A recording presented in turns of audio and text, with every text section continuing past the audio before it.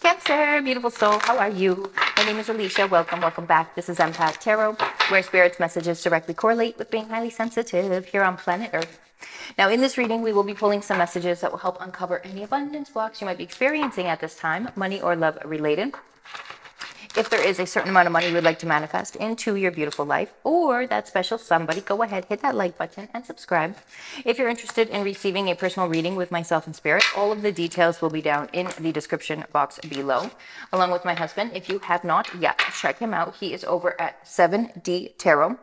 And be sure to stick around until the end of this reading. We will be pulling a final message from the universe.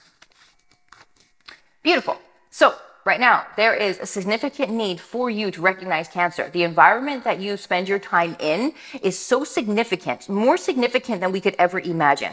So if there are things, little tasks around your life, like to-dos, things that you've been putting off, maybe you've been putting off cleaning or organizing or keeping things that are unnecessary in your home around you, wearing clothes that you don't connect with anymore, but you're just wearing them because you have them, right? These little things matter a lot. And again, in order for us to upgrade and evolve and detach from energy attachments that keep us bound in the same frequency that we've been practicing. So in other words, if we want to evolve in our relationships, if we want to attract more money, if we want to grow and feel expansive and be really feeling on purpose with our lives and with ourselves, we have to remember that keeping the energy clear is the most important thing we could ever do, because the more clear our energy is, the more detached we are. So again, when we are feeling really constricted and we are feeling a lack of confidence, we're feeling like we are being influenced by our outer world. That's a big one, Cancer, being influenced by our outer surroundings. And it's because here's the deal, right? You're basically walking around as a giant sponge and you're absorbing everything from everywhere, right? And so when you do things for yourself, like keep your space clean, keep things organized, the little things, get the tasks you've got to do, and you knock off the tasks that you have going on in your awareness, you clear energy, right? You clear energy. Exercise helps as well. But I've come to realize that it's all things, right? It's really all things. Everything plays a role. And so in order for us to feel comfortable, confident with ourselves so we can detach, right, we have to kind of wring out that sponge that we have, right? And in order to feel our truth, and in order to feel feel grounded in our knowing and feel confident in our knowing, it's really important for us to be able to not live life in balance with those, with things. And that's, we got to keep our spaces clean, and we got to maintain, the daily tasks we have to take care of. Because what it does is it releases us from that attachment, that energy attachment. And when we are attached to an energy, it takes from us. So we want to release as many attachments as possible. And then we can be more free, right?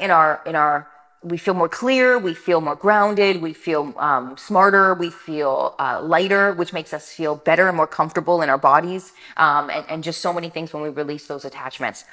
So that will help. Whatever you are spending your time focusing on or working on, understand that everything serves a purpose and nothing is wasted. So if you feel like you spent your time and your energy towards working on something or somebody and it didn't go the way that you wanted it to, the way that you intended it to, understand that there's always a process for things.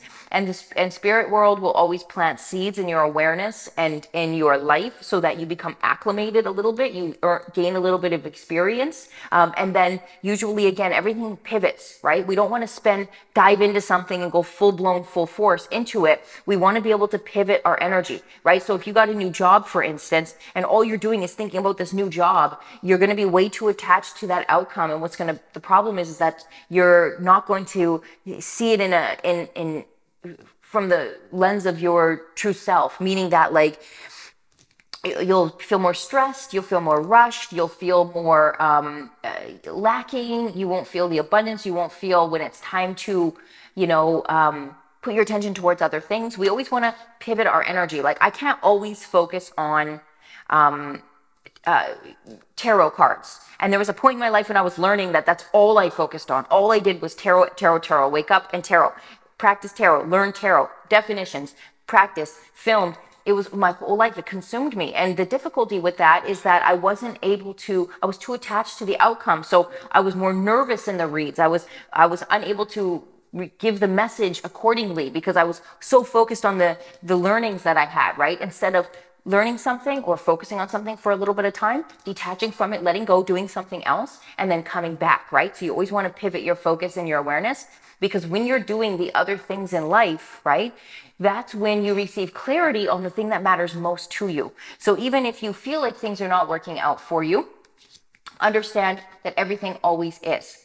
And it's always a process of just recognizing, what feels good and what doesn't. See, life's experience teaches. Words don't teach, but life's experience teaches. So we learn something, we go off and experience, and we learn more. And it's helpful for us to clear out as many energy connections to things as possible in order for us to really receive the most amount of clarity as possible. So you really only want to have a certain amount of things in your awareness, right? So, if you were raising kids, it would be about, what does each child need at different times, maybe having a list and kind of having a schedule, kind of having it in your awareness, kind of what's needed, kind of having a few things that, you need to do in order to make yourself feel good, right? And the partners and the houses and whatever it is, right? But having in your awareness what it is kind of that you need to take care of. And the thing is that if you start every day waking up early, and whether you're male or feminine, we really encourage this. Wake up early where you have time with yourself. And I'm not talking like 30 minutes. I'm not talking like get up, have an hour and then rush to work, because all you're going to be thinking about is how you got to go to work, and you're just going to not be present in the moment, right? Wake up so early that you have hours to spend with yourself, like 3 hours. And that way you can wake up in peace. You can maybe do a little gratitude practice, a little meditation. You can, have some fun with yourself and kind of just maybe learn something new, maybe kind of get yourself grounded, organized for the day ahead. Spirit, what is necessary for me this day? How can I best serve?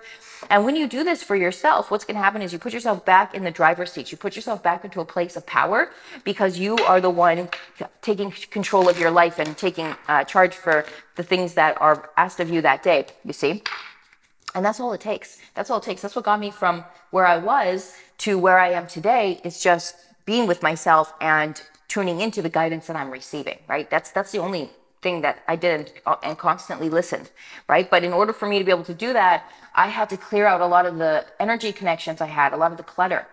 And so, that was, letting go of relationships that didn't serve me, friendships. That was letting go of particular behaviors. And it's really thoughts, right? It's the thoughts that keep us bound. So anytime you can't find yourself letting go of something, or you keep thinking about something, a person, a situation, know that energy is keeping you bound to the outcome. And so here's an affirmation for you, beautiful souls. This is what Spirit gave me to give to you. And it says here, come on, autofocus. Don't do this to us now. I let go. I let go of all outcomes and embrace the guidance from Spirit. I let go of all outcomes and embrace the guidance from Spirit. Sorry, beautiful souls. One more time. There we go. There you go. So that will help serve you, because no matter what, Cancer, no matter what, you're being guided towards the abundance you deserve. No matter what you think, no matter what's going on, no matter how chaotic life feels, no matter what, you are being guided towards the abundance that you desire. So at this time, you just want to make sure that you are, if you are ever feeling, just heavy, heavy will bring emotions of sadness, fatigue, irritability, impatience, lack of confidence, just not really feeling our truth. You might be feeling betrayed. You might be feeling deceived. You might be feeling like things are going well. You might be, pissed. You might be feeling really pessimistic, right? With the 4 cups. And we're telling you, get up, clean your house, clean up some stuff, right? Don't sit there in that frequency. Get up and move around. And cleaning your house will be the best way to do it, because it also cleans our environment. Trust me, just did it the other day. It works like a charm. And it, and those things we don't want to do, like cleaning out the fridge, keeping the bathrooms nice and clean. I have a tip for you guys. If you ever are having a hard time keeping up with the bathroom and stuff like that, I always clean my toilet before I'm going to go in the shower. And then it's kind of like a ritual. Well, clean the toilet, go in the shower, wash away. It's nice. I'm going to like to compound the things. You know what I mean? So at the end of the day, cleaning and clearing that frequency will give you a better connection to yourself. Universe's message: be true to yourself. Universe says you may not ever understand what's going on in their life, but you can always figure out what's going on in yours. Tally ho, the universe. We love you so much, beautiful soul. We hope you enjoyed your reading. We hope there are messages in here for you. And if there was, like and subscribe. We truly appreciate you. Spirit loves you. I love you. And until our next reading, keep shining, baby.